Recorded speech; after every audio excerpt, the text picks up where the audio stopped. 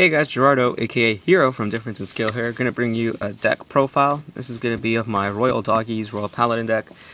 Basically, I'm going to be using Beast Knight Garmals to bring out Snogals, along with Akane and Alfreds, to be able to swarm the field efficiently, and to be setting up my field for the very late game. Snogals, 6k clean, also gain 1000 power for every other Snogal on the field, so if you have 3 in the back row, you'll be boosting for 8Ks, and with cards such as Paladins and Soul Savior, you'll be able to hit those 21k magic numbers with ease. So, without further ado, here we go. Vanguard Brave is going to be my starting Vanguard. It's really good when you ride over with a Royal Paladin card, which is everything in the deck. You're going to be placing it on the outside rearguard circle, and with it you'll be able to boost something, or you'll be able to attack with it, boosted by something else, to sneak in free damage or force your opponent to guard for a little bit more than they have to, for giving you the hand advantage in the early game. So, Vanguard Brave. Trigger lineup is pretty standard. I got my 4 heal, my 4 draw, 4 Epona, and 4 Alabaster to give me 8 crit. So it's pretty standard lineup. Basically just 8 crit because I want to go on the offensive. It's basically a beatdown deck. So I want to get 8 crit, 4 draw, and 4 heal. Not much to explain there.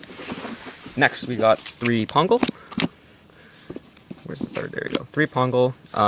Really good card. Allows me to search for Soul Savior Dragon by soul charging it and then counter blasting 1.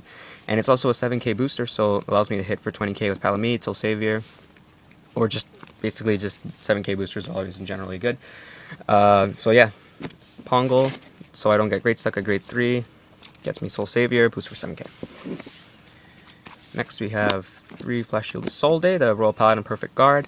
3 right now is working fine for me. Sometimes it can be a little annoying because with my luck, I tend to draw all 3 at the same time, and I am ending up ditching one of them to be able to use one of them's effect.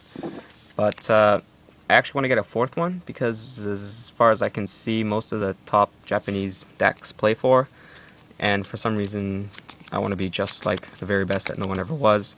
So I do want to get 4, but right now running 3 is fine. So 3 is Soul Day. 4 Marin, sorry. 4 Marin, this is going to be my secondary booster if for some reason I've lost a Snogal to Kagero or something, or I damage checked a few.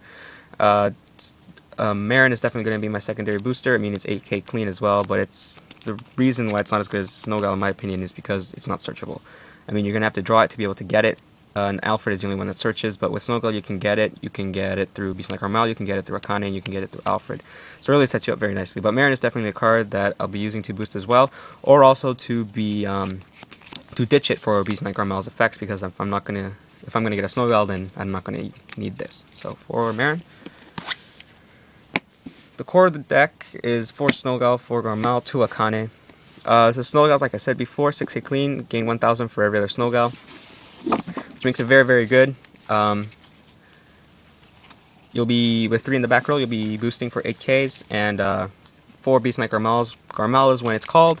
You can ditch a card from your hand, for example this, and I search a Snogal from my deck to the field. So Superior Calling it, very good. Allows me to storm the field really quickly, and the thing about that is that it's so flexible, because the problem I had with my Galahad deck was that I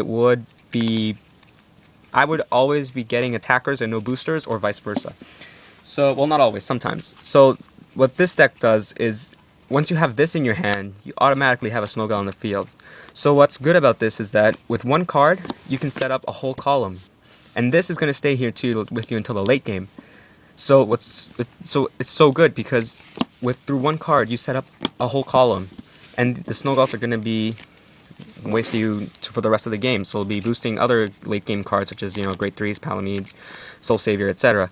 So it's just really good. Allows it to be really flexible in controlling the field, manipulating the field exactly how you want it, and I mean, it's just so good. I mean, you break even with the Garmal because you are ditching a card to Superior Call something from your deck, but I could just be ditching anything. I could be ditching a trigger, I could be ditching a grade 3 if I have too many, I could just be ditching anything that is useless to me at that point in time to get something that I really need, which is a booster. So it's just so good, and extremely flexible, and that's what I love about this deck.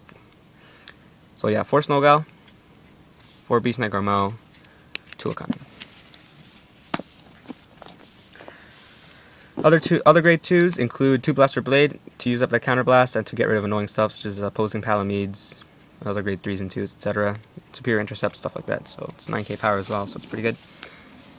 For Galatine, the 10k vanilla, boosted by a Snogal, that's 8k. It can hit for 18, which is a magic number against 13k Vanguards, and just basically any number of Snogal. Like if it's one Snogal, attack for 16, which is magic number for 11k Vanguards. With one other Snogal, 17, which can attack for magic number against the Majesty Lord, or 18, it can attack for a magic number against Crossride. So Snowgals and Galatine work very, very well to be able to hit for magic numbers, so it's also very good. So 4 of those. Grade 3s now. 2 Alfred. Alfred is just really, really good card. I mean, in the Vanguard, if your field is full, hit for 20. As a rear guard, and also as a Vanguard, call it, counterblast 3, call anything from your deck. Now, with this card, let's say I call an Alfred, I need a booster. Let's say I need a booster. I call Alfred, counterblast 3, call a Garmal. Garmal, ditch a card, call a Snogal.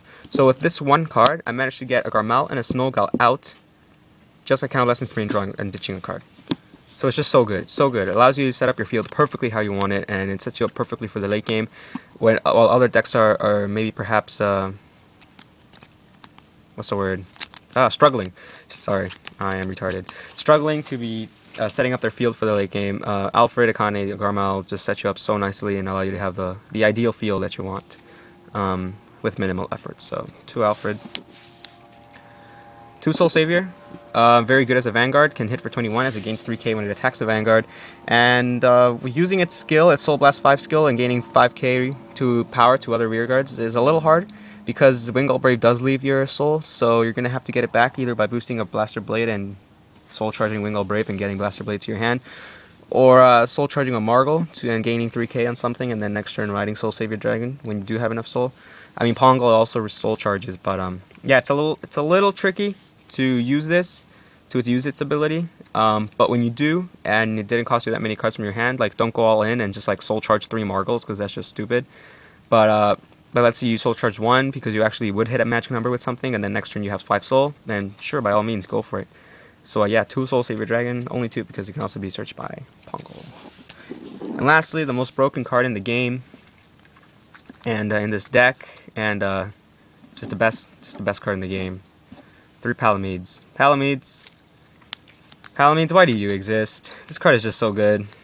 When you have 2 or more grade 3 Vanguard or rear guards on your side of the field, it gains 3k. Oh, but you need 2 other grade. No, not 2 other.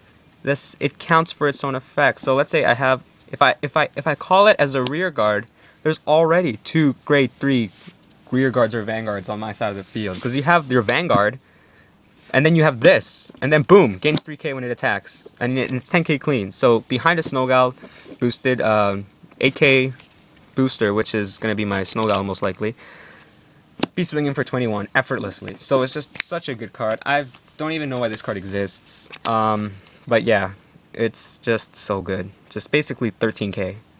It swings for 13k all by itself, and then boosted 21, and it's 13k, so it'll hit cross-rided Vanguards by itself. So just call it 5k guard, bro, by itself. It's just so good, so good. So 3 Paladins. So yeah, that's the deck. I hope you guys enjoyed it. If you like what we do, because Difference in Skill is a group of friends, not just me. If you like what we do, comment, rate, subscribe. Also, we'll be doing box openings as well. We also do lots of card fights. We have plenty of those on our channel. And we also have deck profiles. We'll be starting doing those, and other funny comedy content as well, perhaps coming up in the near future. No spoilers, but yeah. Also, check out my blog. I am HerO on Vanguard and Pojo. I do advertise my blog there a lot. It's HerO CFV, CFV short for Cardfight Vanguard.